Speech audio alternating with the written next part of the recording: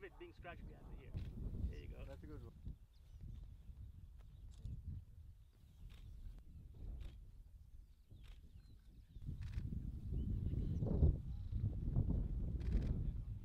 I think for me it's like a natural connection just to nature and animals.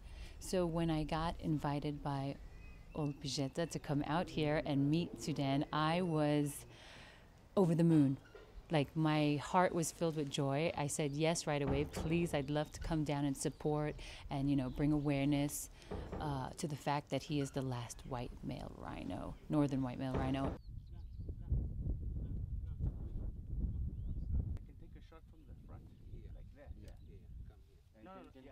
That's cool. Very good. Excellent. Nargis and Jude Law to the camera. One of the greatest pleasures in the world is when I join visitors who are coming here for the first time, and you just watch their eyes light up. You know, they see a rhino on the plane for the first time, and you just know that's it. It's an experience they will never ever forget. And that's something I want those stars to communicate to the rest of the world so that they come and visit us.